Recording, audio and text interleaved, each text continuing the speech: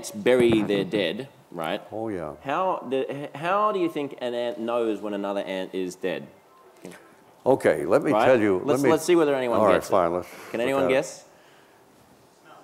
You don't have it. Well, I'm going to give it to you. Anyway.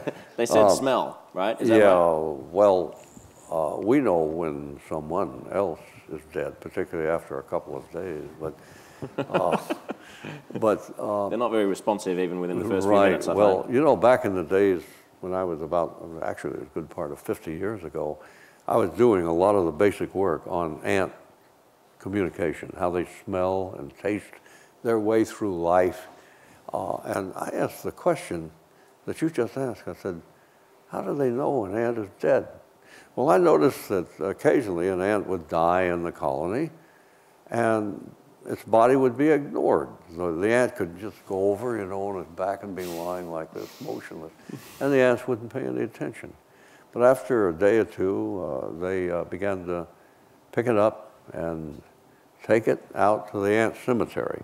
Well, the ant cemetery is really just a pile of, it's like the garbage dump. It's just a kind and gentle name to use for the garbage dump. There are no little caskets. There's no no requiem for poor dead ant. She was so faithful. She was so brave, you know. She believed in her queen.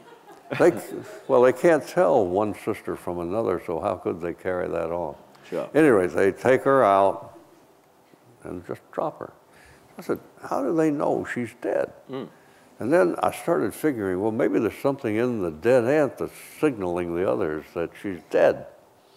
So what I did, I found out, work done by other scientists, I found out what substances, you know, what chemicals is in a dead insect. Don't ask me, please, why some chemist worked all that out, what all the chemicals are in a dead insect, but that helped me a lot. So what I did, I got all those various chemicals in pure form from chemical suppliers. And I started trying out one after the other. You know, one was trimethylamine. That's the smell of a decaying fish. And the next was, you know, a component of solid waste matter, the kind that, you know, repels us considerably. I know what you're talking about. Don't worry, I can read between the lines. I know. Anyway, you get the message, and so on down the line. And my laboratory, what the smell of that laboratory. Imagine your friends coming by. What's Ed doing today? Oh, man, I don't want to know. Yeah, I'm glad they didn't, you know, tell me to clean up or get out. Yeah. But anyway, let me get to the end of the story. I tried one after the other. The cats paid no attention, or else they got all alarmed and ran away from it, right? And finally, I came to something that's in corpses. Nobody had ever thought about it. It's called oleic acid. And that's the sort of stuff you get when you let butter decay and that sort of thing.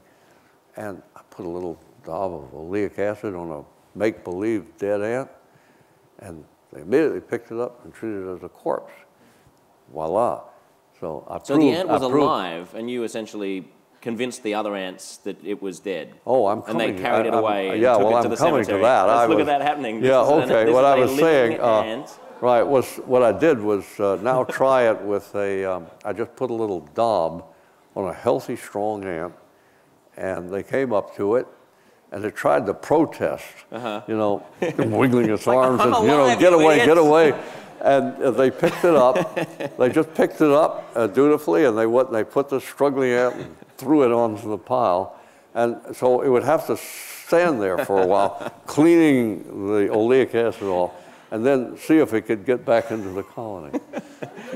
You're horribly, horribly cruel. That's a terrible thing to do.